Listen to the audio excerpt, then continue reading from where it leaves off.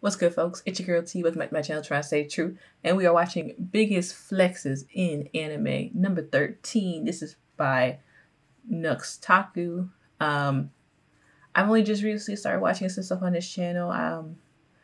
A buddy of mine recommended his channel.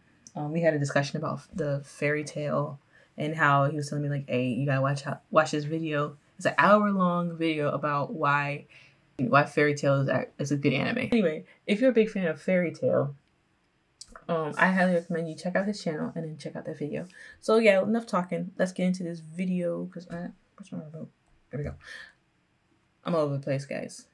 So many interruptions in between me trying to record videos. It's just too much. Of this flex series, yes, I'm calling it greatness because it gives me the right to flex on everyone. I've been getting a heck ton of requests along the road. Hey, Nux, you didn't talk about law flexing. Hey, Nux, you didn't talk about Ichigo flexing. Hey, Nux, you didn't talk about Fuhrer King Bradley flexing. Well, fan base, welcome to the biggest flexes in Anime 13 Swordsman Edition. The hype is absolutely real. If you're not excited, yes, I'll just be double excited for you. Anime swordsmen have a close place in my heart. I absolutely love them. Some of them are massive flexers, and since I don't like to be repeating entries, I've already talked about Mihawk, a lot of Zoro moments, even though there are more that I plan on mentioning eventually, Urza, Sindbad, and like, you know, Guts from Bazoik. So this isn't necessarily going to be the 8 greatest swordsmen of all time. No, this is going to be the biggest flexes in anime Swordman Edition. I have picked out some massive swordman flexers. I think you'll enjoy this video because I love it. Damn it, this one was so much fun to put together. Let me know future anime flex videos that you would like following a certain theme, and let me know certain flexes you would like me to cover. On my last video, I told you if you hit 80,000 likes, the next one will be out within a week. And if you look at your watch, it's more than a week because you failed. Dang. That's right. I was able to take my time leisurely scratching my ass for an extra several days before working on this video because yes, that is what Lord Noxanor does for fun. So 80,000 likes and biggest flexes in Anime 14 will be out within a week. Smash like, subscribe to see when it comes out, because to be fair, it'll probably come out anyway. Just I have no rush to commit to a certain time frame because I'm very awesome. So with that said and done, first flex, and I think we have to start with the king. King Fuhrer Bradley, the homunculus known as Wrath from the anime one of the greatest anime series. Why did you pronounce it like that, sir? For the majority of the series, this man made believe he was just your humble old swordsman. In fact, he didn't even make believe he was much of a swordsman. He was just a dude who walked around with his sword, because why the F9? In the first episode, he fights against Isaac McDougal, the ice guy, and completely annihilates him in a second, and then says, wow, I was just lucky that I bumped into him when he was injured. It's thanks to you guys' hard work that we got my butt thanks to their hard work. Bradley annihilated his face. Didn't take any credit for it, because he's a bit of a mad lad. But even early on, quite the flexer he was. When Ed took his little exam to become a state alchemist, and he made like a spear, and he wanted to flex on Bradley by being like, ha, you're just gonna let me here in front of the king? Well, I could easily kill you right here and now. He runs up to Bradley, puts the spear next to his face, and Bradley's like, wow, Full Metal, incredible work. And then you didn't even notice that Bradley drew his sword, but somehow he managed to draw his sword, cut the spear tip off Ed's spear, resheath his sword. You didn't see any of it. Yeah, try again, dude. And he just says, keep up the good work, Full Metal. Heck yeah, massive flex right off the bat. And I always like counter flexes because Ed tried to flex on the Fuhrer, but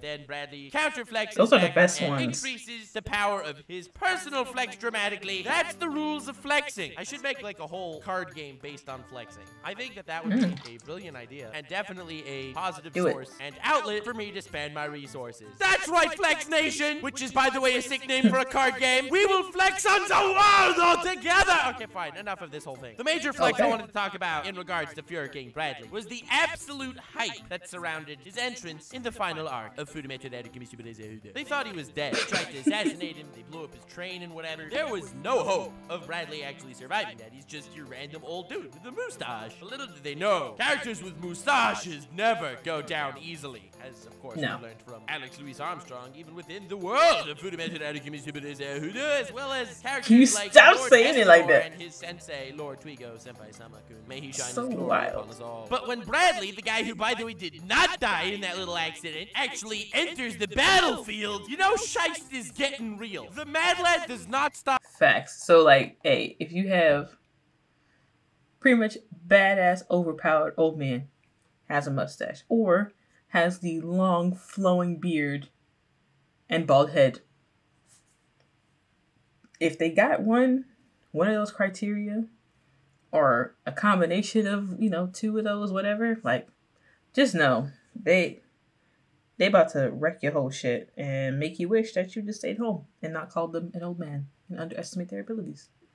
They'll make you want to go back home and train. Battle after battle on end. And you know he means business when he starts things off right. Yeah, he doesn't try to sneak up on anybody. He doesn't try to take down important good guys all stealthily. Heck nah, he's an old dude with a sword and he starts off by charging a tank head on.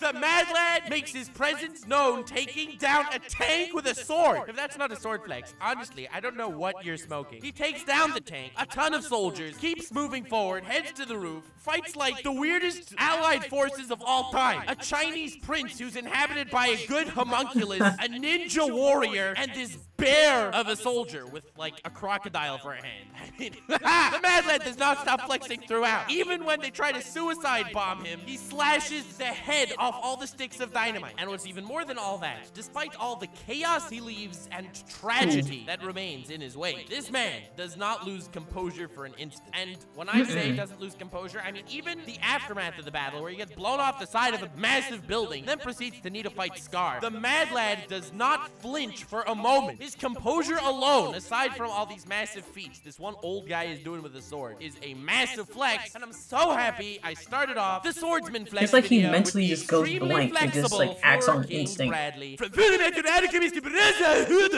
Next flex, Trafalgar D. Water Law from One Piece. There are a lot of great swordmen in One Piece. Law happens to be one of my favorites. And now let me talk about the grandiose flexes that he gets a lot of. I thought I loved Zoro. Before talking about my but then I met him and I was like, flexes, I do want to say him popping into Marineford, saving Luffy's butt and just leaving is kind of a huge flex. This was the world stage where the next generation is making a name for themselves. This is where Blackbeard comes to life and where Kaido is afraid to go. But in Pop's Law as an absolute Mad Lad. Alright, very cool Law. Next we see of Law, he's completely taking down a Marine ship, including a Marine Vice Admiral. Okay, still very cool. He completely fools Caesar Clown to make believe he's working with them when in actuality his main objective is to kill Caesar's boss. And how does he do so? Well, he goes to the Straw Hats and he's like, well, you guys want to take down a Yonko? Oh, sick. The best way to do that is to take down Doflamingo.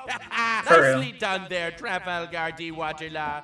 That's actually where I am in the anime. About Law's flexes, and I'm certain this is the one that you're thinking of. A lot of people they just got to dress Rosa. Requesting I watch it dub, so don't flame me. Law was fighting against Virgo. Virgo is quite the beast, extremely strong, and Law fights. Oh yeah, when I was Law scared uses during his this fight. Sword slash, he doesn't just slice Virgo in half. No. He slices off the entire top half of the island, the entire massive Smile Factory headquarters, the mountains surrounding. The guy lopped off the top half an island with a sword strike. Did he need to? No. Was it hella more cool and a huge flex? Yes. Now I love this move. I love Law. Every time he's on screen, it just makes me so goddamn happy. Even in the Wano arc right now, manga spoilers for about a minute, Hawkins captured like most of his crew, and he has this weird voodoo doll thing. Wait a minute. He said, all right, let's see, skip to 7:48. Okay, I don't want to know. Nothing. Okay, I don't. We're not there yet.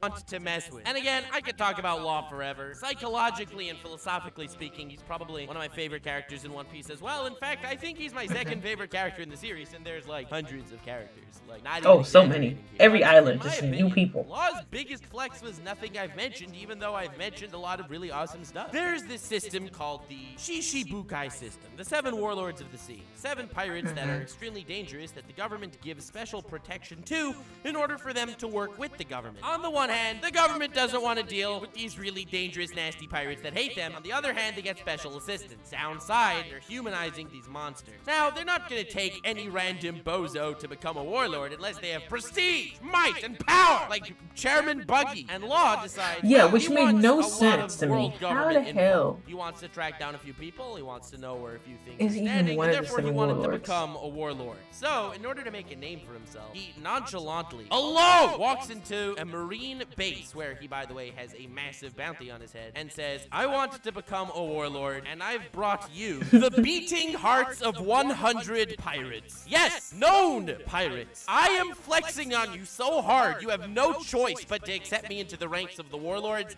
and the flex works! The Marines got so flexed on, they just welcomed him right into the warlords in order for him to rebel against them just a little bit later. The flex was huge! He flexed on the warlord system, on the Marines, on the pirates he fought, and his flex got him further. Law is an absolute mad lad. Next flex, Shichika from Katanagatari, an anime that not enough people have seen, even though it's absolutely amazing. No, it has nothing to do with the Monogatari franchise, except it's written by the same author, and it's fantabulous. Every episode is like 50 minutes long, and I can't get across how much I like it. It's only like 10 or 12 episodes or something. Give it a watch, fam. It's actually great. Dialogue's amazing, but I get ahead of myself. The story follows Shichika as the protagonist and Togame as the other protagonist. In this world, there are several extremely goddamn overpowered broken swords that, like, kill everybody because they're so strong. Now, Togame wants to gather all the swords and enlists the help of Shichika to do it. In this world of epic swordsmen and swords battles, Shichika is the only one she could trust. Why, you ask? That is because anyone who has possession of one of these swords is only going to want to use it for their own ideals and not actually give it to Togame. Togame needs someone that has no desire for these weapons once they enter their hand. And the reason why Shichika, the strongest swordsman in all the land, doesn't want it is because the swordsman Shichika does not use a sword. His body is his sword. It almost sounds like a meme. That's how amazing it is. And no, it's not a meme, but it's even more amazing. He's trained in a sword style where he does not use a sword. He is the perfect person to traverse the land and try and gather these weapons for someone else because he has no need for it. In fact, he's far stronger without these legendary weapons. Now, he gets into a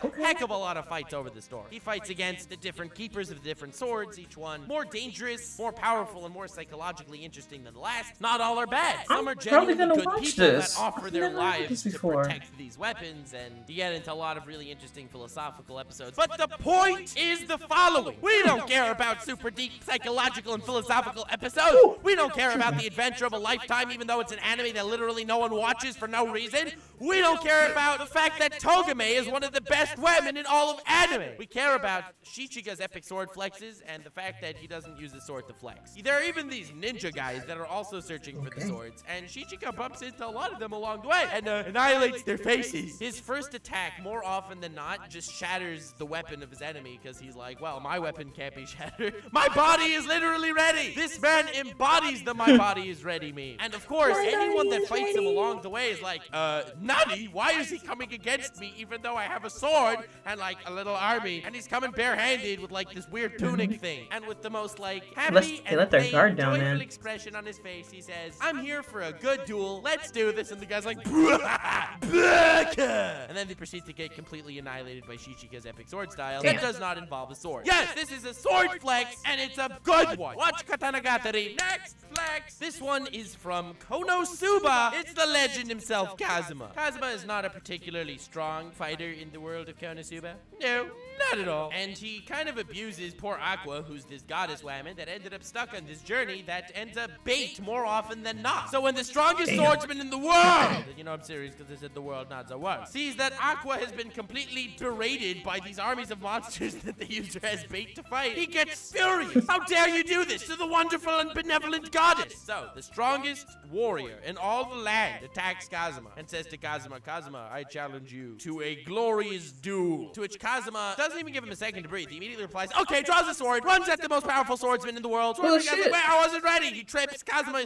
uses his steel spell thing out to steal Swordman guy's sword, which is too heavy for him to use because he's not a high enough level, and he just like makes it appear above his head, plonks it on the guy's head on the flat side. The guy is completely knocked out, didn't even get a chance to react. Kazuma, the absolute mad lad, completely overpowering the most powerful fighter in the world with skill alone. I love that. I love how in Konosuba the fights don't always wind up to a massive dick measuring contest of whoever could pull out a bigger sword. In this case, it's quite the opposite, in fact. And of course, after Kazuma does this, he keeps the massive sword of Ultimate Night Dude, to which Night Guy has to beg and grovel for him to give it back, purely to flex on him, showing his supremacy, and continues to use Aqua as bait in the future and not listen to Swordsman Guy. And Swordsman Guy can't do anything about it because, well, Kazuma's just a Trash. more valiant warrior. Huge flex on Kazuma's part. Big fat W goes to the troll. Next flex. And this one is from Jin from World Trigger. And you know World Trigger's serious because it's called World Trigger, not Zawado Triggered. Because if it would be, then you couldn't necessarily think it's serious. Point is, Jin is a huge mad lad. Everyone who watched World Trigger absolutely loves Jin for obvious reasons. Mad lad being definitely one of them. In World Trigger, instead of like mana or chakra, I'm only pausing for just a second. Like, yo, he's recording these videos and stuff, right? But I just want to know, do you live alone? Are people in the house when you are just yelling like this? Like you're just sitting in front of your like desk and you have your mic just right here. It's like, it's like animated the entire time. Because like his videos are long. Like the freaking, what was it? Like I said, the fairy tale one, an hour long. And he has this same level of energy and enthusiasm throughout the whole video. And you know for a fact he talked way longer than an hour. He just, obviously cut and spliced it together. So he's just sitting at his desk for hours upon hours, just screaming into the mic with so much enthusiasm about anime. And I love that.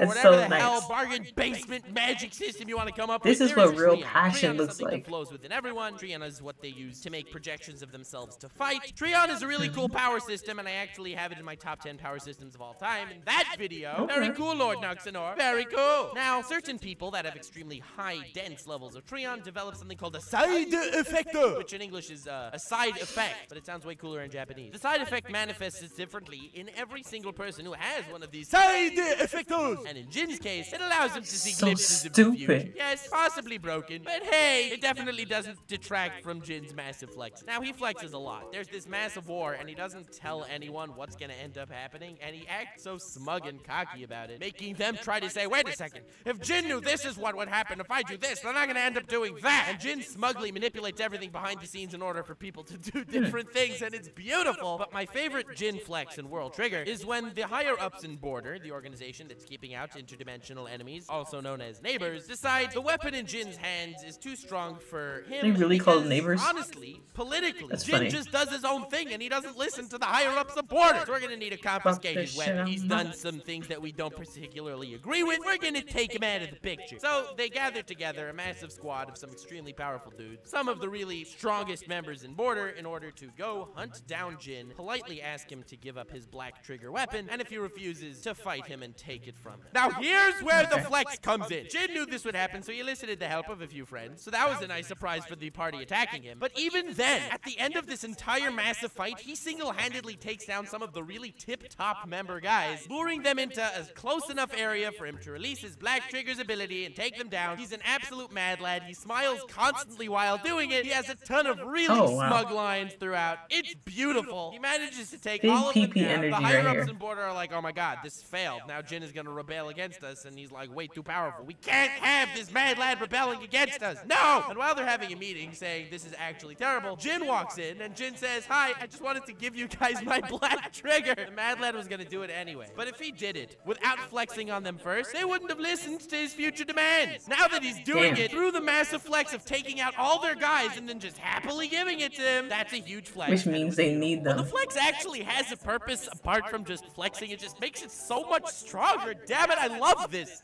He gained a political edge on these guys that were against him by taking out their entire squad and then just giving it to them. God damn it, I love World Trigger. Next flex from Archer from Fate's Day Night Unlimited Blade Works. So, a lot of people very often ask me my opinion on Fate. Fate is an extremely popular anime franchise, and while I think that Fate Zero is in my 5 favorite anime about time, Fate's Day Night ain't. It doesn't even make it to like my top 100. Okay, maybe that was an exaggeration, but definitely doesn't make it to the top 50. Fate's Day Night Unlimited Blade Works, though, does do one thing great, and that is Archer. Archer is one of my favorite anime characters of all time, and when I hit 1 million subs, if I hit 1 million subs, I promise you that I'd make a top 100 anime character list, and damn it, Archer's definitely gonna be on there. Now, in the beginning of Fate's Day Night Unlimited Blade Works, Archer flexes on Shiro a lot. He very much vehemently opposes and detests Shiro's ideals, skills for very well-explained reasons. And because of that, even though his master told him to protect Shiro and not to hurt Shiro and everything, he does it in the most flex-accentuated methods possible. Oh, no problem, Shiro. I'll save your life. Oops, didn't mean to kick you in the balls that one time. That's essentially half the times that Archer saves him throughout. Now, I really don't want to get into spoilers because, in my personal opinion, Archer is the only reason to watch Fate Stay Night Unlimited Blade Works. And he is such a good character and plot point that I would recommend the entire Fate Stay Night Unlimited Blade Works anime on his clout alone. He ends up throwing down a little bit with Shiro in the middle there, and his little cameo, shall we call it, at the end of Fate Stay Night Unlimited Blade Works was a massive flex on the King of Kings himself, as well as everyone else who believed his ideals were very tarnished. So, in all, I had this whole character analysis planned of Archer, and I never got ahead to doing it because it just never happened somehow. But in a nutshell, it explains his psychology so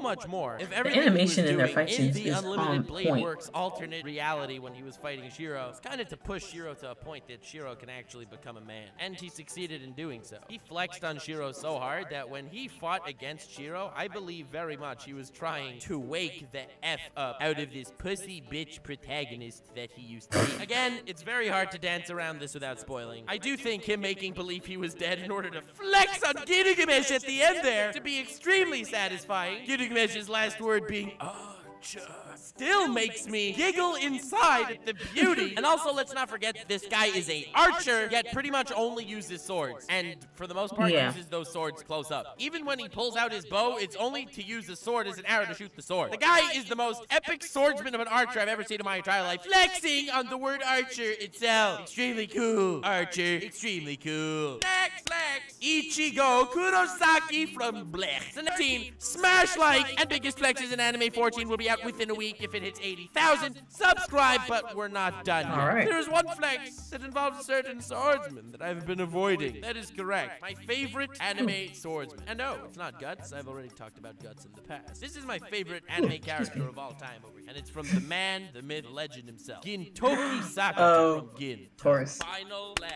Gintama is a parody series that is completely hilarious, but has many deep goddamn parts. Gin is still a freaking awesome flexer. This man, in an age where samurai are forbidden to wield swords, he goes around carrying a wooden stick. Yes, it's not a sword, it's a stick. But he is a swordman, and he will break people's swords with this stick. He will shatter their blades as well as their wills and their butts. He's broken many butts with this stick. This mad lad goes up against actual swordsmen with this stick alone. This guy, this individual, is wanted by the police, by the government, by space pirates, by terrorists, by rebellious douches. Literally every major force in the world wants a piece of Gin, whether they want him on their side or they want him dead. And Gin flexes on all of them, proceeding to go about his everyday, daily life in the most nonchalant way possible, no matter the massive world powers and tyrants that want him dead or worse. You know someone's a true mad lad if they flick a booger at a space tyrant, right? Most people don't have the ball, but Gin has the flex. He'll get worked up over the stupidest things in the world, like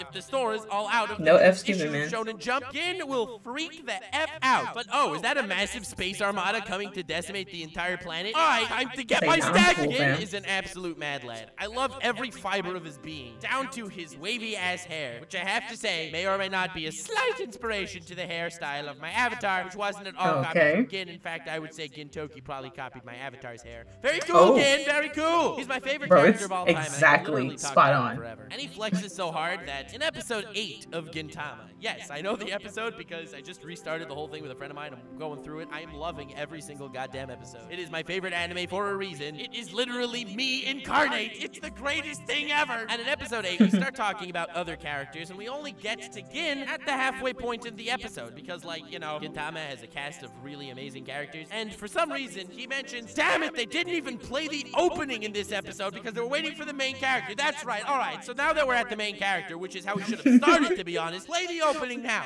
And then the opening theme starts. He flexes on the fourth wall. He flexes on the meta. He flexes on everyone. Gintoki is the ultimate flexer. Flexing on space time itself. I can literally talk about every single episode of Gintama, pointing out exactly what I love about it and why Gin is a sick flexer. But once I'm talking about episode 8, I will take this one scene into account. No, it is not the time where he convinced an entire crowd that that wetting your bed is philosophical mastery that we can only hope to attain. That waking up in warmth instead of needing to wake up, get out of your warm bed and go to the bathroom in order to come back. That's brutal stuff right there. Just piss in bed. The warmth envelops you. You don't need to get up. It is bliss. And he moves the hearts of the people. That is a huge flex. In episode 8, Kondo Isao, leader of the Shinsengumi, challenges him to a duel to the death and then for she the gets sake cold. of a woman. Now, of course, being that Gin is an absolute hero, he accepts the duel like a hero should. And after making Kondo stand there on the beachfront where they accepted the duel for a few hours, he decides to show up, flexing on him, making him wait for a few hours for absolutely no reason, just because he knows that he would. Then when Gin enters the duel, Gin says, "I understand that this is a duel to the death, but there is no way I will fight you to the death. I am a hero. I am not someone that will kill." And Kondo's like, "Damn, I even brought an extra sword for you to use. But if you won't, then I very much respect you." And Kondo drops his own sword and then proceeds to tell Gin, "For a man with silver wavy hair, you speak very well." And Gin says, "And you speak decently for a gorilla too," which obviously insults Kondo, but Kondo will not lose his composure. Gin says, "However, now that I see you are truly a man of culture, you're dropping your weapon, you're willing to take me on. Here, take my wooden sword. It is my favorite sword." And they're both starting to appreciate one another as two honorable samurai that only fight for justice and would never ever do anything backhanded or cruel. When he gives Kondo his wooden sword, Kondo says, "Wow, this duel, whatever the outcome, it will be beautiful and remembered forever." And then Gin takes out a second wooden sword, which immediately implies that Gin knew this whole thing would occur. He predicted everything perfectly. He knew that they would have an honorable discussion. He knew that Kondo would drop his sword. He knew that he would give Kondo his wooden sword, and he knew that that would move Kondo. Kondo is now fully enraptured in the duel, and then as his sword swing begins, the top half of his sword snaps off because Gin spent the day that he came late whittling down his sword to be thin enough so it would snap before anything. And then after Gin gave him the sabotaged weapon and he was immediately defeated, before he was like, "Get fucked," Gin proceeded to annihilate the heck out of his face, just basically beating the crap out of him with a stick. He flexed on him so hard. He flexed on his morals, on his dignity, on making him wait there for an hour. He called him a gorilla, and still somehow Kondo trusted him to be a moral and noble swordsman. He flexed on him so hard and with such beauty. Kondo accepted Gin's weapon, which was a completely sabotaged sword, and he didn't even expect it for a minute. And Gin proceeded to flex on him even harder by completely annihilating him, humiliating him. And then in the episode right after that, there are posters put up all over the town trying to take down Gin because Gin beat up Kondo, a very reputable dude, which in turn just further muddied up Kondo's reputation because, like, now there are posters everywhere saying that Kondo is beaten up. Even the wanted posters were a flex on Gin's part. Do you realize that I only selected this flex of his to use because I just saw that episode a few days ago? Do you realize that there are over 350 goddamn beautiful episodes of Gintama that no one freaking watches? Be a man, watch Gintama. But no wonder why Gintoki is my favorite anime character of all time. Not only is he the sarcastic asshole, not only does he have his serious moments, but he's also a huge flexer. Wow, it's like he's Nux Taku personified. Gintoki Sakata, the White Devil, is the greatest anime character of all time. Thank you so much for watching. I hope you did enjoy this video. Smash like 80K and biggest flex. All right. Well, thank you for putting this video together. I have a true appreciation for people who take the time to make comparison videos because it just shows their vast knowledge in the subject. And also it shows you different anime that you should be checking out. There were a couple on this list that I will definitely go back just so I can get the names. Or I'll check the description, see if you put them in there. But yeah, that's all, folks. Be sure to check out his channel. Was it Nux Taku? I think I'm pronouncing that correctly. But yeah, I'll have the video linked down in the description below. That way you guys can check that video out, as well as check out some of the other stuff he has on his channel. He has a lot of content. I really love his thumbnails, so if I had the time and energy, I would do everything cool, nice thumbnails. I just don't have the time. My day job takes up way too much of my life, and I'm just gonna be so happy when it's over. But yeah, that's all, folks. It's your girl T. It's my channel, Trust. Be sure to like, comment, subscribe on my channel. Let me know what you guys think about this video, as well as suggest some things in the comments down below. That way I know what I should be looking at, because you guys be putting me on some stuff, so why not? I'm gonna keep reacting to what you guys send me. If it's something I haven't seen or haven't seen in a really long time, I'll definitely check it out. But yeah, I have a list right here, some stuff I'm gonna check out from you guys that I got in your comments. I do check my comments every few days or so. But yeah, that's it, guys. Remember to take it easy, focus on yourself, and hopefully 2021 is a lot better than 2020 for each and every one of us, okay? Till next time, peace.